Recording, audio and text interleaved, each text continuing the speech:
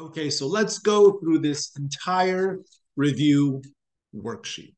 I have my calculator here, and so should you. And here we go. Number one, convert to radians. We have 420 degrees. To turn this into radians, we multiply by pi over 180. On the calculator, I would just type in 420 over 180, hit enter, and it should reduce it to 7/3. So write 7/3 and just attach the pi symbol for yourself. You don't have to type in the pi in the calculator if you don't want to. And just put like rads for like radians. So that'd be the answer. 7 pi over 3 or 7/3 pi radians. Done, done, done. For number two, the same idea. Negative 675. So the fastest way is to take 675 divided by 180. 675 over 180. The Casio says 15 over 4. What I'll do for myself is attach the negative and attach the pi and the abbreviation rads. Done. Question number three, kind of backwards for 3 and 4. We have 38 pi over 9 radians. We want to turn this into degrees. So we're going to multiply by 180 over pi. I wouldn't type this into the calculator because the pi's are gone. You can, if you want, type in the numbers that are left into a calculator. You're going to go 38 times 180 all over 9 and hit enter. If you want, put parentheses around the numerator just to play it safe. I think that's going to be 760 degrees. So let's call this 760 degrees. Let me double check my arithmetic on that. Excellent. Done. Question number 4. We have negative 23 pi over 4. So we multiply by 180 over pi. The pi's always knock out. So let's just go 23 times 180, hit enter first, and then divide by 4 after. So negative 1035 degrees. Done. Question number 5. Draw each angle in standard position. So we have 430 degrees. So go to the open plane, and we need 430 degrees. It's positive, so you know you're going to go in the counterclockwise direction. So far, that's 360. In order to reach 430, I need 70 more, right? Because 360 and 70 adds up to 430. So from the 360 that I have, let me continue about 70 degrees more, and then stop it there, slam on the brakes there, and that's it. If you want, you could just be like, you could point at the answer and be like, hey, this is 430 degrees, although you don't really have to. And I'm not going to take out like a ruler or a protractor or a compass or any tools to really measure if this really is, like the extra 70. It's not like that. Just make sure that the angle terminates in the correct quadrant. Question 6. Negative 43 pi over 18 radians. We want a picture. I'm going to go ahead and turn this into degrees, as we did earlier. So let's multiply this by 180 over pi. The pi's are gone. 43 times 180, hit enter. Divided by 18, hit enter. We have 430 degrees, but they're negative because it started negative, it's still negative. So let's graph negative 430. So negative 430 degrees, we're basically graphing negative 430. That would be clockwise 360. Isn't that pretty much the same thing as before, just the negative version? Wait, hold up. 43 times 180. Wow. So 5 and 6 are the same angle. It's just one's positive and one's negative. I swear I did not know that happened. But anyways, it should be something like this, right? Negative 360 and then negative 70 more. That one there. Yeah, I'm going to change that for the future classes. Let's see. Number 7. Sketch one period of the given sine wave. So for number 7, make a list of A, B, H, and K. A, B, H, and K. Identify A, B, H, and K for number 7. So A is negative 6. B is 2/5. K is negative 3 pi over 8. Careful with that one. And then that was h rather. H is negative 3 pi eighths, and k is 4. So our three lines, we know we need the middle, the top, and the bottom. Let's say, just delete this real fast here. There we go.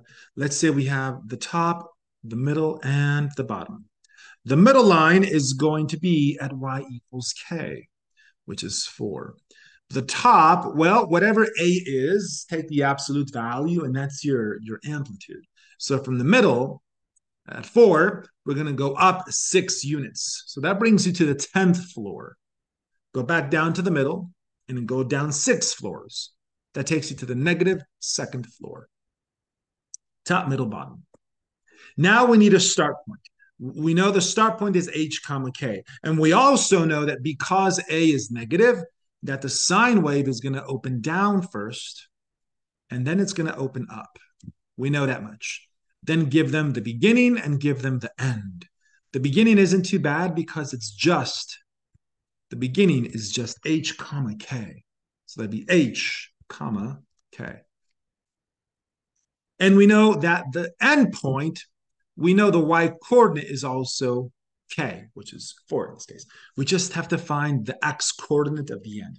In order to do that, we need the period. And we know that period equals 2 pi over b, where b is 2/5. Simplify this number however you'd like. Your devices should tell you that the period is 5 pi. You take the period and you add it to h, the beginning x, and that tells you the end x. So on a calculator, or by hand, however, you want to go 5 pi added to negative 3 pi over 8. That should give you 37 pi over 8. Check the answer, Gabe. Yep, there it is. Yeah, 37 pi over 8 pi, 37 pi over 8, rather, for the x at the very end. So we have beginning, end, the graph opens down because a was negative, and then we have our beginning and end point, right? Our three lines, top, middle, and bottom. Same idea for 8, essentially. It's just that for number 8, it's cosecant. But what we'll do for number 8 is let's just pretend that it's sine. The whole time for number 8, let's just pretend we're graphing sine, and then we'll actually graph cosecant thereafter. So watch. So here, the same thing. A, B, H, and K. A, B, H, and K. So A is 2, B is 3/4, H is positive pi fifths, and then K is negative 6. So the same idea. Let's go top, let's go middle, and let's go bottom. Where the middle is y equals k, which is negative 6. The amplitude is 2, so let's go up 2. And then let's go down 2. We have top, middle, and bottom. Now, let's pretend this is sine. For now, let's just pretend that this is a sine wave. The a value is positive, so you know that the graph is going to go up first, and then it's going to go down. So let's put the beginning there, and let's put the end there. And the middle is there. We're going to go up first, and then we're going to go down after. All right? And we can fill in the other 2 points, the second point and the fourth point. And we know per lecture that we're going to have vertical asymptotes through the first, third, and fifth point. And we know that the cosecant wave, which is the goal, it makes contact with the sine wave at the second and fourth points. We know that. And so we can actually graph cosecant right now. The only thing left for us to do is to provide maybe the equations of these 3 vertical asymptotes. And we know that the equations are x equals, x equals, x equals. So like x equals, x equals, and x equals for your 3 vertical asymptotes. Wait, let me make sure before I go any further. I think my camera was off. I don't think it really matters because you're looking at the math, not me, but just turn it back on just in case. All right, as we were. So let's try to find our three vertical lines. We know that the first vertical line is just the x coordinate of the start. The start point is there. The x coordinate is k, which is pi over 5. So we know the first one is pi over 5. Now let's find the last one. So go period and add it to k. So we know our period is going to be 2 pi divided by b, which is 3/4. So 2 pi over 3/4 is going to be 8 pi over 3. So our period is 8 pi over 3. 8 pi over 3. So now let's focus on the end point, at the very, very, very end. To find the end, you take the period and you add it to your h. So let's go 8 pi over 3 plus pi over 5. 8 pi over 3 plus pi over 5. On your calculator, just type in 8 over 3 plus 1 over 5. I get 43 over 15. 43 over 15. I get 43 over 15 pi for the end x, which is also where that vertical asymptote cuts through. The only thing left to find is the middle one, right? Just the middle one. So recall, to find the middle asymptote, you find the average of the first and last. You find the average of the first and last by adding them together, dividing them by 2. So you go pi fifths plus 43 pi 15ths, hit equals, divide by 2, hit equals, and your devices will tell you that the middle line or the middle asymptote is at 23 over 15 pi. And if you want to bring some sort of importance to cosecant, you could, with an eraser, you could maybe you could erase a little bit of the sine wave, right? You could erase some of these. You could put like little empty spaces to make the sine less important, because the goal is to graph cosecant, which is like this bit and this bit down there. But I won't be too picky with that. Just keep in mind, though, that the goal is cosecant. All right, moving on. Let's go to question number 9 here. So let's turn the page over. Word problem. So you're lying down on the roof of a tall building, all right, so there's a building, there's the ground. Let's say that's the building there. You're like here. Naturally, your eyes would look straight ahead, but there's a fancy car down there and it catches your attention.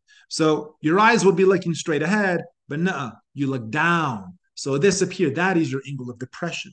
That's where the 70 degrees goes. I know it's tempting to say that the 70 degrees is there, but nuh-uh. Because the idea is you naturally look ahead.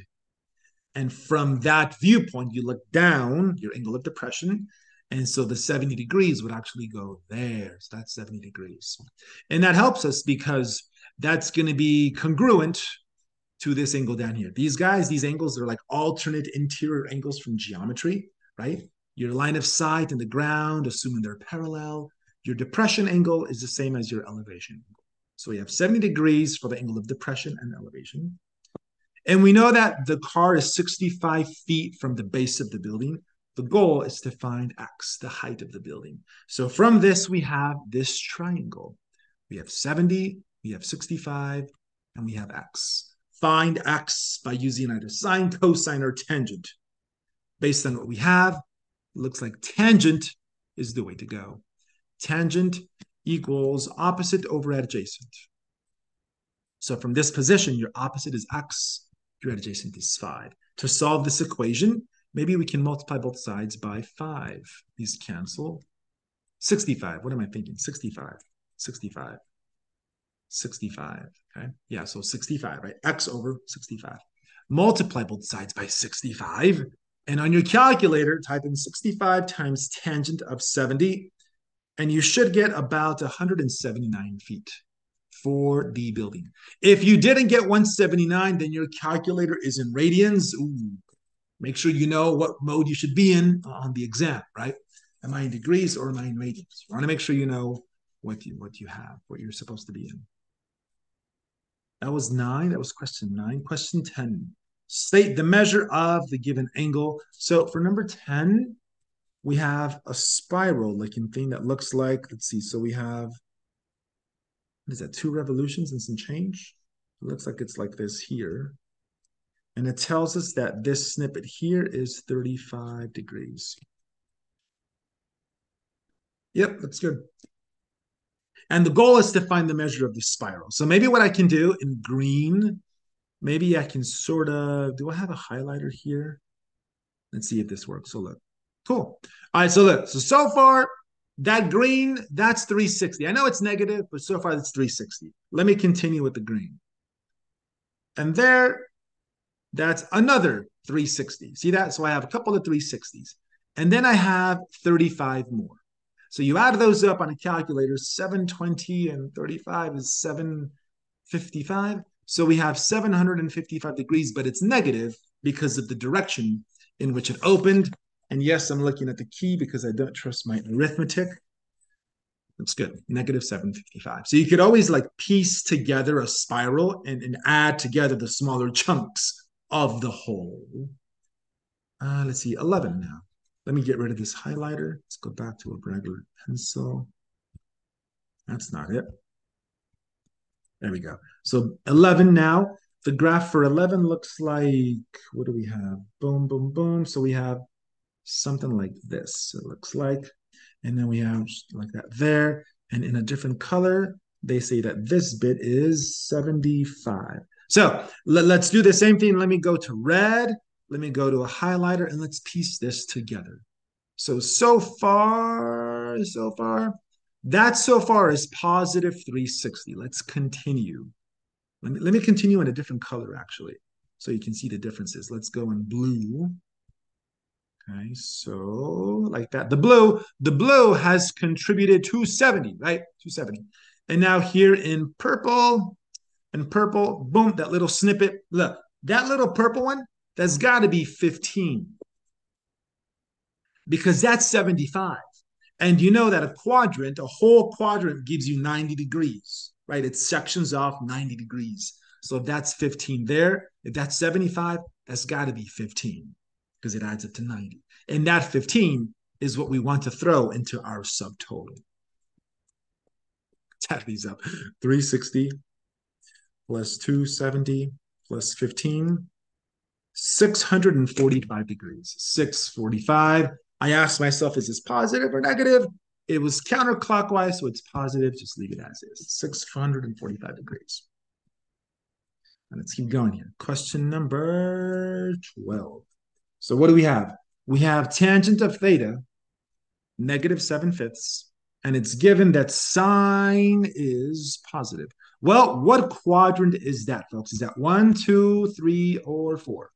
Well, sine is positive. Recall sine is affiliated with the y coordinate. Sine has connections to like a y coordinate or like an opposite, like a height. So the y coordinate ish is positive. That's either 1 or 2, right? So that part alone narrows down this situation to either quadrant 1 or quadrant 2. Here in this problem, you have to know which quadrant to go to. Is it 1, 2, 3, or 4? Sine positive means 1 or 2. Now let's narrow this down fully. Tangent is negative because it literally says a negative. So in which quadrant is tangent negative between 1 and 2? Well, it's not 1 because everybody's positive in 1.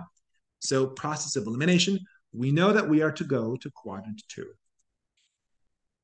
And that's what your triangle should look like in quadrant 2. In quadrant 2, your triangle should not look like this. No, no, no. It should look like that. That's how you want to model this, okay? So we have tangent is SOHCAHTOA, opposite over adjacent. So the opposite is 7, and the adjacent is negative 5 because you move to the left. 7's positive because you went up. Pythagorean tells us that this is the square root of 74. And what's the goal? I mean, what are we trying to do? The goal is to find 74 cosecant squared of theta. So a pro tip, cosine squared theta, that looks kind of weird, like the notation. That is equal to just regular cosine theta quantity squared. That's more user-friendly. So let's find cosine of theta for ourselves. What would be cosine of theta. Cosine is adjacent over hypotenuse.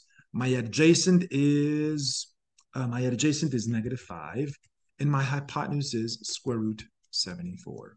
So that's cosine. Now we have to square it, and then we have to times it by 74. So we have square root 74 over 5. Let's see. Square root 74 over 5. We have square root 74 over -5 to the power of 2 times 74. Yeah, okay. Hopefully you're looking at me kind of funny because I totally just took an L. Did I do it on purpose? Well, look, because we're trying to find cosine, right?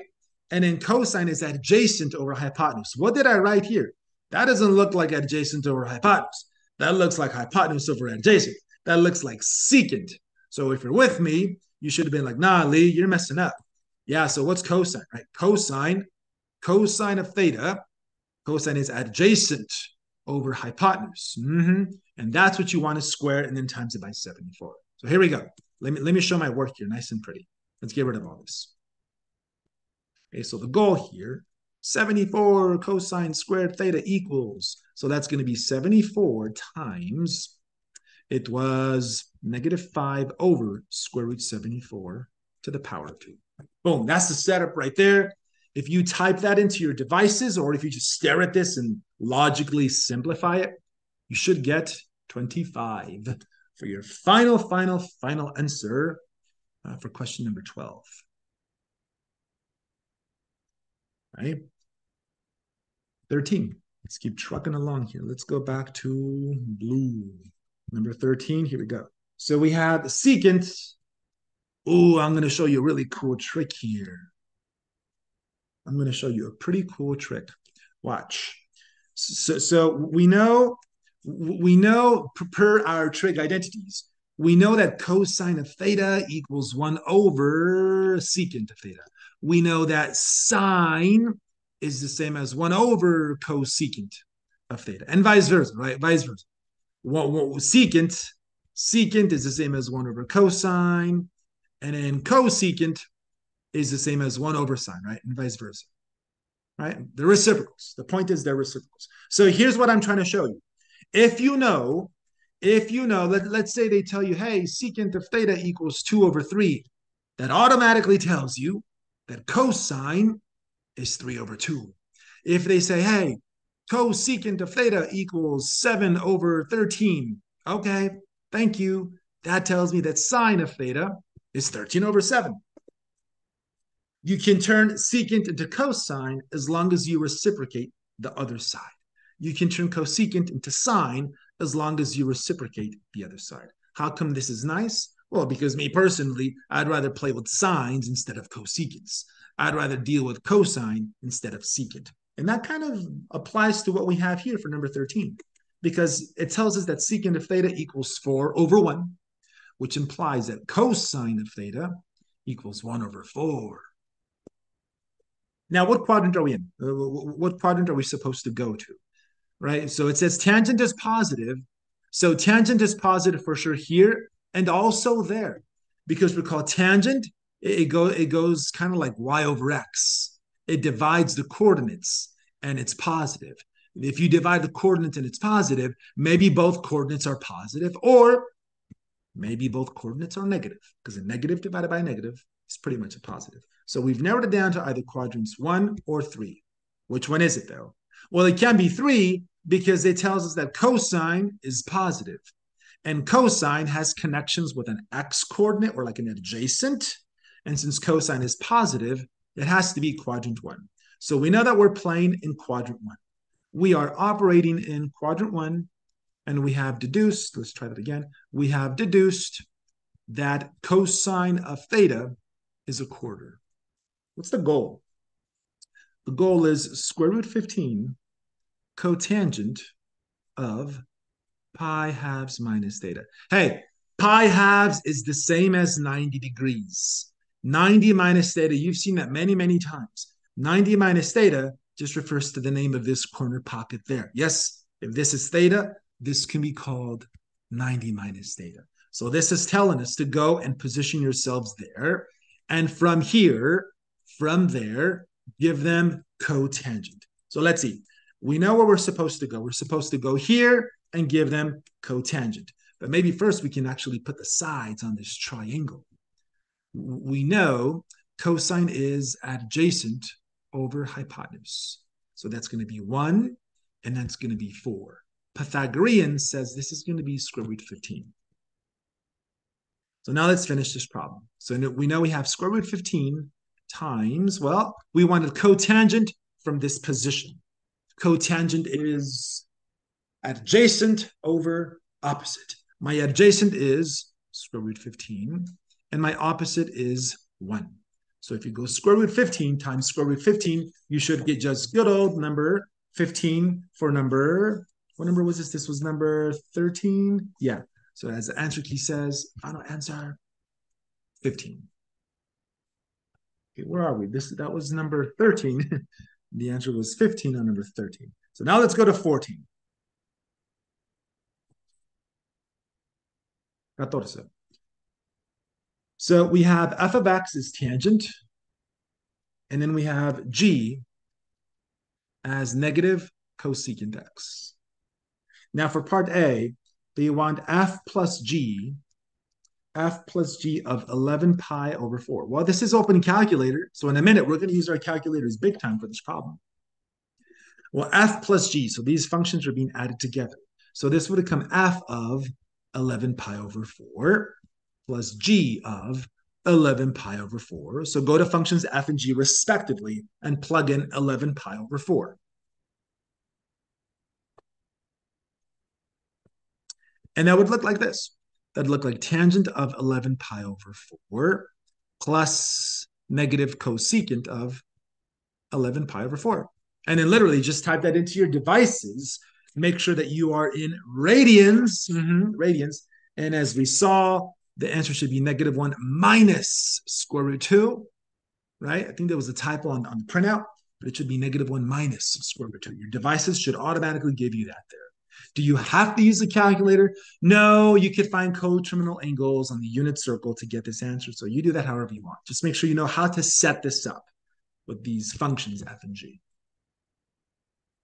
That was 14a. Yeah, and then 14b has g of 803 pi over 2.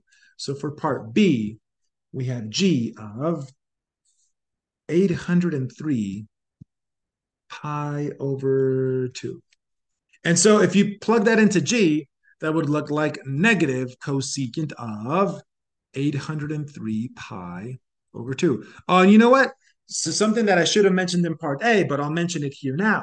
How are you supposed to type in cosecant if your calculator doesn't have that button? So recall that cosecant of x is the same as 1 over sine of x. So if you don't have cosecant, you can just go 1 on top, and in the bottom, type in sine of the angle that you were trying to type in. So that means for this problem here, for part B, and also going back to part A, what you can do is type this in instead. Keep the negative, just put a 1 on the top, and in the bottom, type in sine of the 803 pi over 2. Hit enter, and you'll get whatever the answer key says. For 14b, it is just 1. And the same goes for secant, right? The same goes for secant. Your calculator doesn't have the secant button. So if you want to find like the secant of, let's say, 3 pi over 7, what you can instead type in is 1 over cosine 3 pi over 7. Because for sure your calculator has the cosine button, maybe not the secant button. All right, we are on number 15. Oh, that's like the word problem with a circle. All right, so we have a circle, and it says that the radius is 17 feet. And it says you're only going to tile off 75%. So you're going to tile off or fill this in with grass or something, some tiles. Yeah, so first let's find the area, right? Let's find the area of this. So recall from the first week of class, there was a formula given to you, 1/2, what was it, r squared theta, where that's the radius, right? That's the radius, and this is theta in radians, right? You got to be in radians for angle theta. So we know the radius is 17. The question is, what is this angle here, right, in radians? Well, it is 3/4 of a circle, right? So if you know the circle's 360, 75% of that would be 270 degrees, right? And 270 degrees in radians would be 3 pi over 2. So for the area of this shaded bit, the area should be 1/2 17 squared times 3 pi over 2. Let me actually type that in. So we have 0.5 times 289 times 3 times pi divided by 2. So as a decimal, it's about 680.94 square feet. But then they say that every square foot costs you $5.25. So you times this by $5.25 and you get about $3,575. So $3,575. That's what the key has. That's how much money you'd need to complete this project, right? And that's one way of doing this problem. You could do this problem with a more middle schoolish way. I don't care how you do these problems. Do them however you want. Just make sure it's logically sound. Let's see, 16. So we have for 16, we have cosine of theta equals P, tangent of theta equals Q. And for part A, we want cosine of negative theta plus the tangent of theta plus 14 pi.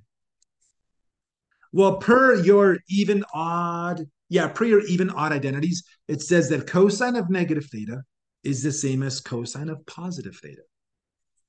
And per our periodics, tangent of theta plus 14 pi can just be flattened down to become cosine of theta.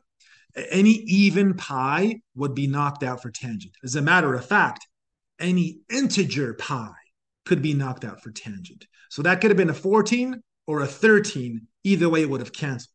But not if it was sine or cosine. If it was sine or cosine, it has to be an even pi, 2 pi, 4 pi, 4 million pi. For sine and cosine, it has to be an even pi that's added to your theta.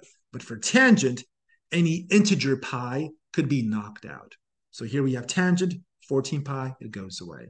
Cosine of theta is equal to P by definition, plus tangent of theta is Q. Final answer, P plus Q. Part B. We have cotangent of theta plus the cosine of theta plus 360 with a bunch of zeros. It doesn't matter how many zeros as long as it ends with a zero. You know that's going to knock out because it's just a bunch of, you're just going in circles, getting really dizzy, but at the end, you're just pointing in the same direction. So theta plus 360n would just be knocked out. Here, cotangent theta, how about we write this? How about cotangent becomes 1 over tangent theta? And then here, cosine theta is just cosine theta because the 360-ish, it goes away. And now this gives us 1 over Q plus P. Done. Right? Cotangent is 1 over tangent. 1 stays on top. Tangent below becomes Q. 1 over Q plus P. Done, done, done. 17. We're almost there, folks. 17. Provide an equation for the given sine wave. Okay. 17. I think I've been not numbering these things. Let's go like that there. Let's go like this here, and it ends there. We have the beginning and we have the end.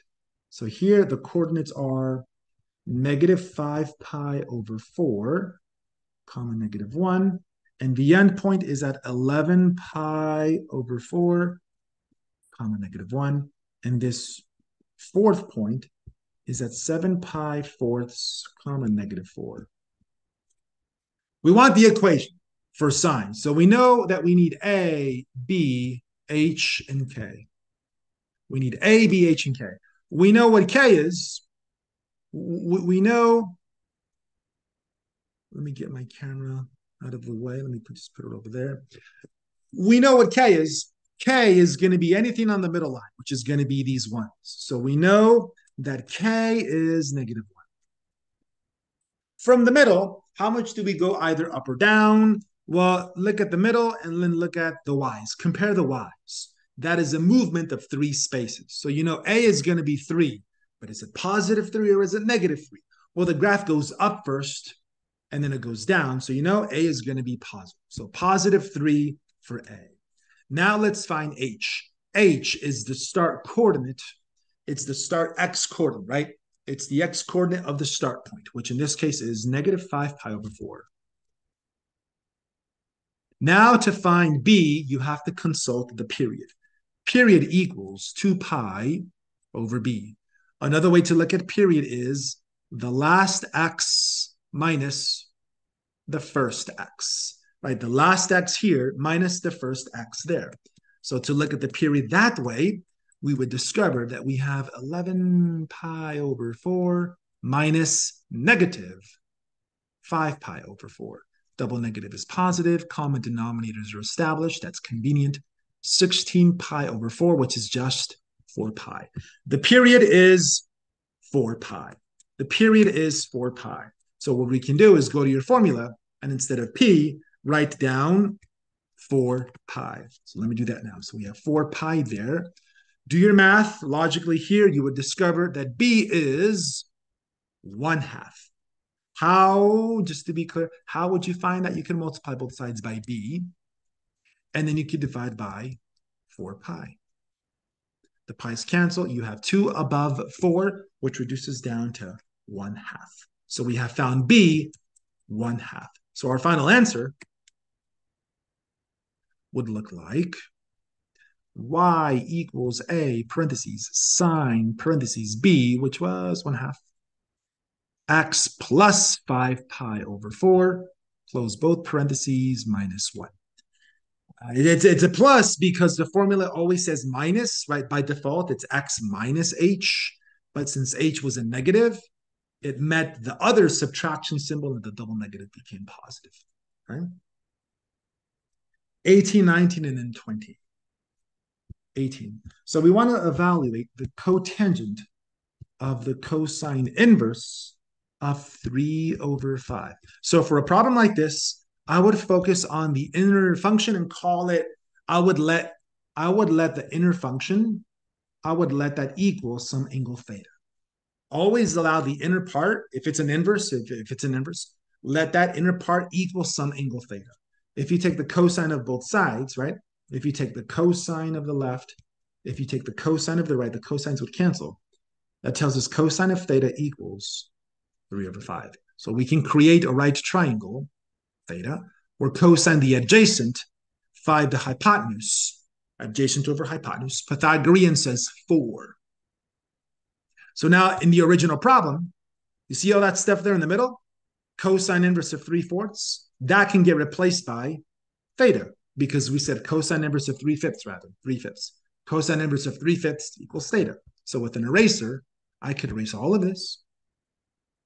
And that stuff can get replaced by theta, which is convenient because theta is right there. So just give them the cotangent of theta, and we're done. So from here, cotangent is adjacent over opposite. Done, done, done. Next question. 19. We have the sine of the tangent inverse, the arctangent of square root 3 over 6. Similar process, let that equal, let tangent inverse of square root 3/6 equals some angle theta. That tells us that the tangent of theta equals square root 3/6. And that leads to a picture. Tangent is SOHCAHTOA, opposite over adjacent. And then Pythagorean should give you 36 plus 3 is the square root 39 from Pythagorean. All right. So the inner function creates this diagram, especially when there's an inverse, right? And now that we have the picture there, we know all the inner content can get replaced by the angle that you allowed it to equal, theta. And now give me sine of theta, and we're done. So sine would be opposite over hypotenuse. I would be okay if you left it like that, but if you wanted to simplify that, you can simplify it on your calculators or by hand, whatever. You get square root 13 over 13 if you wanted to rationalize the denominator. I won't be picking. Either one is totally fine. Last question is error analysis. So what's wrong with the picture for number 20? Well, I'm assuming you have the paper in front of you. If you notice, A, B, H, and K, we could quickly identify A, B, H, and K. So our A value is -3, our B is 2, our K is -4 pi, our H is -4 pi fifths, and our K is 6, right? A, B, H, and K. So that means that your middle line should be 6. Your high line should be 9, and your bottom line should be 3, because the middle is always K. And from K, you go up and down the absolute value of whatever A happens to be. A is negative, so we anticipate that the sine wave should go down first and then up. Theirs is backwards. Theirs goes up and then it goes down. So that's no bueno. And now our start point here should be H, -4 pi over 5, comma, K. They have +4 pi over 5, and their K is way off as well, because their 3 lines were off, and the start point was off, because they put positive, but it should be negative, right? And of course, the end point was also off, because the start point was off. Although that doesn't technically have to happen, but for them it was. I think what was correct for them, I think the only thing right for them, did they get the period right for that one? I think they even messed up the period for that one there, which is good, because there's a lot of errors, and we want you to be able to be like, all right, this is how they messed up. So it looks like the period should be, the graph has a period of pi. Oh no, actually, you know what? Yeah, the period's fine. Yeah, the period for that graph is fine, but everything else was a total botch. Yeah, they got everything else wrong. So you guys can expect